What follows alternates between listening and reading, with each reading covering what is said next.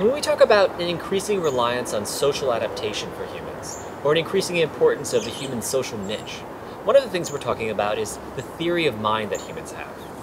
Adapting to a social niche doesn't just mean getting used to having more people, or having larger population size as we move through the Pleistocene. It means fundamentally reshaping the ways in which humans interact, the way in which humans understand other humans. And this has a lot to do with the theory of mind, the notion that we have this mental construct that allows us to interpret the world around us, including other humans within it.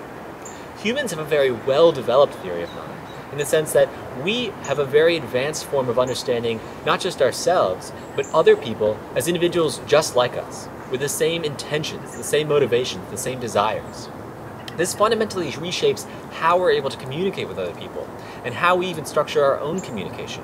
The fact that I can recognize you as another individual who has the same kinds of feelings that I do, and also recognize that some third person will view our interactions in the same way that they might view their own interactions, and be able to interpret and judge and figure out what we're thinking and why we're making the decisions we are, is a really important concept, because it changes the way we interact as individuals and as groups of individuals. It allows us to begin to develop deeper relationships, but also more complex relationships, where individuals can take on a different series of roles. Every person I encounter, in other words, isn't simply another person. They're persons with different attributes associated with them. Maybe it's a closeness or a proximity to me in terms of their degree of relationship, my degree of familiarity with them, my trust with them.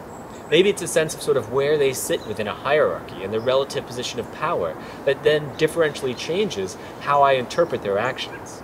But the development of increased cognitive capabilities in humans in the Pleistocene, corresponding with this larger brain size, also reflects, again, increasing cognitive priorities and increasing ability to recognize different individual characteristics of people.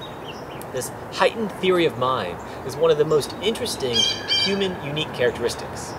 We have a much more developed theory of mind than do our closest living ape relatives, and this is a characteristic that developed in the Pleistocene, particularly in the second half of the Pleistocene, when we begin to see evidence of increasing population size, especially rapidly increasing brain size entering into the range of modern humans today.